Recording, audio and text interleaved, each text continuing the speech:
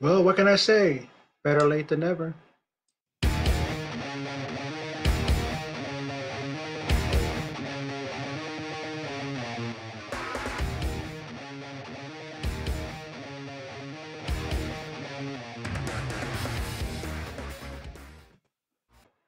What's up, y'all? Thanks for stopping by the Search T channel. Now, I've heard of the fan film Vader Episode 1 Shards of the Past, a film that was made by the folks over at Star Wars Theory, a YouTube channel. And at the time, I was just not into really watching much of anything. I was in a funk in my life. I even left my previous channel and just, you know, was done with it. And I recently got back into doing the trailer reactions and all that stuff and watching another channel, and I saw this person about to give their review of this very fan film.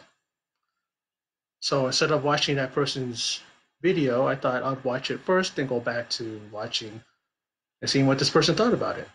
And now I'm gonna give you a look at what I think about it as I watch the fan film entitled Vader Episode 1 Shards of the Past. Let's check it out.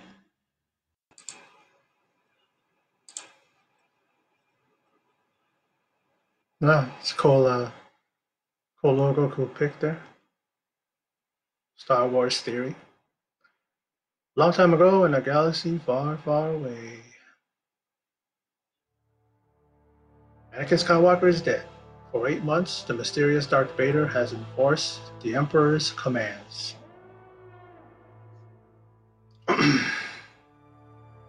For some, the Empire brings fear. For others, it brings hope. But for Vader, it brings nothing but suffering. There isn't any way out of this. What are you doing? Let him go. Drop him. Surrender and you'll live. You're outnumbered. Think about this. You will never escape. We will fire. Let him go. Now. I will not be denied. Open fire!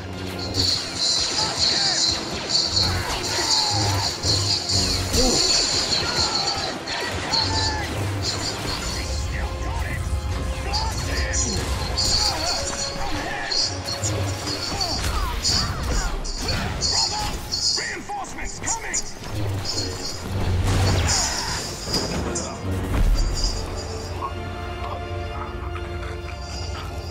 Now you will answer for your treachery.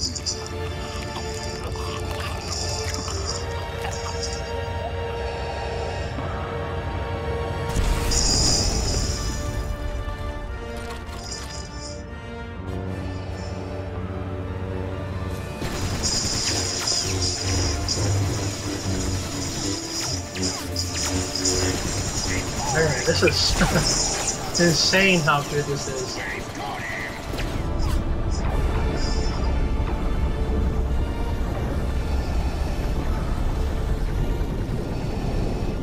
This is holding back all of those attempted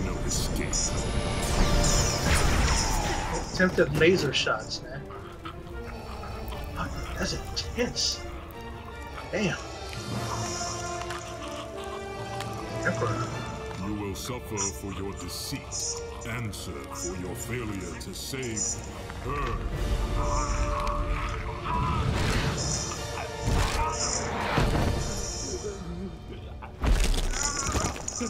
I destroyed your enemies, forged for you an empire.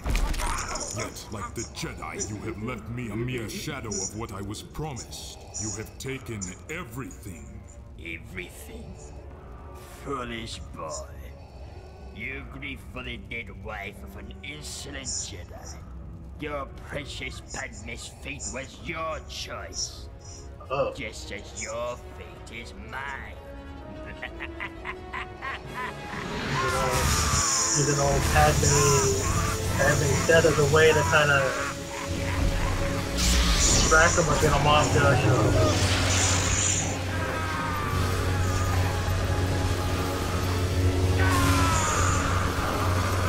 good reproduction of their, their voices. Sound just like, the ones who voiced the originals. You know what I mean?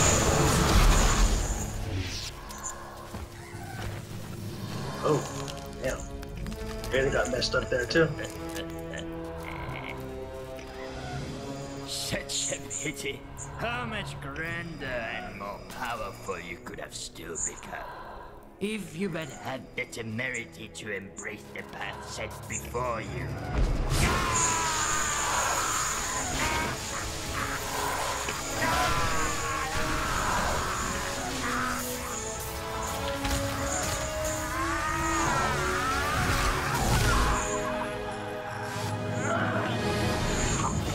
Ooh! Damn! Took this power from him and then just come here, man. There you go. Finally snapped his neck. Now Vader's weakened now, man, a little bit.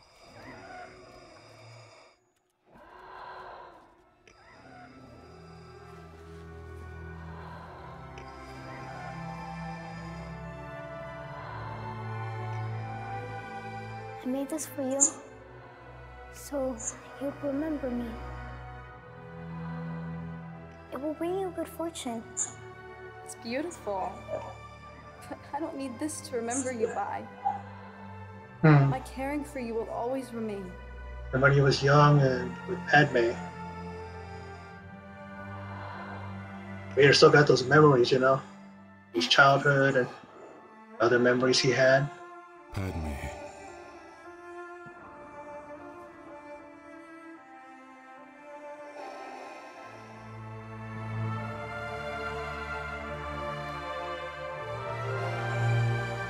A Vader with a heart. Like that. And that Is why you'll never defeat Oh, As long as you let your feelings anchor you, forever shall you Jesus. remain weaker than I. Always the servant. They say he's the always most powerful slave Jedi. I mean, the most powerful, Skywalker. Ever in the Force, That surprised me.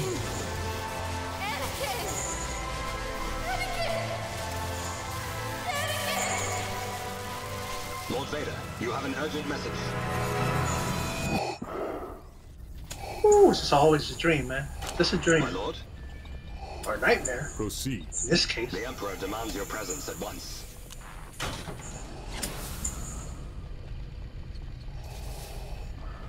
Lord Vader? As he wishes. Ooh. Man. Damn.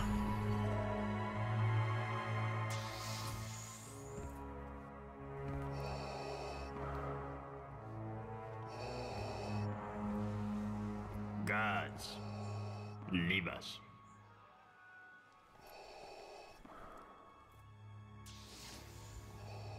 What is thy bidding, my master? You are distressed, my friend. I am fine, my master. Are you now? Your anger radiates like a whirlwind, yet unfocused. No, not unfocused. Hidden. You are trying to hide your rage from me. Why? Ah, I see. Then what is your hesitation, Lord Vader? Give in to your anger. Strike me down. I have no such wish, master. Pathetic. A mighty Sith Lord crippled by melancholy and indecision, all due to the attachments of a Jedi. There is no attachment. Anakin Skywalker was weak. I destroyed him. Did you? Yet Skywalker's powers dwarfed yours, did they not? No. Rise, Lord Vader. Rise. It is the way of the Sith to destroy all who stand in our way to power. To eliminate our rivals, is it not? Who stands in your way, Lord Vader? Who holds you back? Keeps you subjected and decrepit within that armor? Anyone? If so, only your hate will eradicate him. Use it. Take him down. I cannot, my master. That is why my disappointment with you grows by the second. Embrace the choices that have brought you here. Revel in them, or forever live in the shadow of Anakin Skywalker. Now, I have a task for you, my young apprentice. I just got a test for him now. There's a great disturbance in the Force. A powerful Jedi survives in the Mid-Rim. He must pay the price for his betrayal. As you wish. He hides on my home planet of Naboo. And of course, that of the late Queen Padme Amidala. It is no coincidence. He draws you there because he knows who you are, Lord Vader. The clones that report he wields an amethyst blade. How is that possible? Power. That's how. And you and I both know this particular Jedi wields a great deal of it. I will finish what we started, Master. Will you? How about Luke? I wonder. Eliminate this Jedi. Pledge yourself to the dark side fully, Lord Vader. Relish in the gifts it bestows upon you. Only then will you be able to cast off the chains that bind you and achieve a power as never before. Only then will you be able to destroy the rival before you. Then I will not fail, Master. So start with Padme, has to be Luke.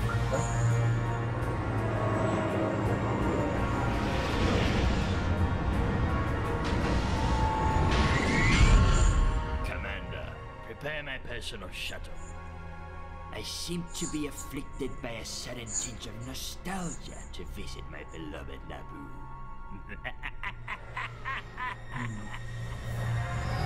Sergeant Palpatine right now. Great visual effects. Great, look. Great acting. I mean, sometimes these fan films are better than the damn films that have been released recently in Star Wars, with Last Jedi and Force Awakens, especially the Last Jedi. People want to dump all over that film. Welcome, Lord Vader. The Jedi has barricaded himself in the catacombs and has sealed off all of the entrances. We're trying to blow our way in. But now of all the troopers we've sent in, none have returned. Lost troopers do not concern me, Commander. I want that Jedi. I will use the 501st. As you wish, sir. Make way for the boys in blue. Right away, sir. Anakin. Go, go, go, go!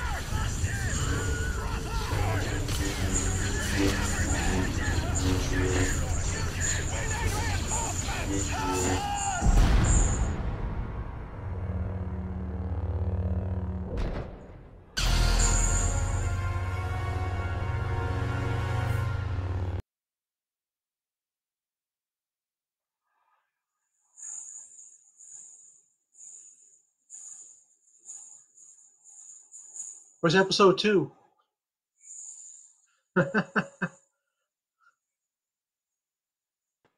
Okay, so what a great film.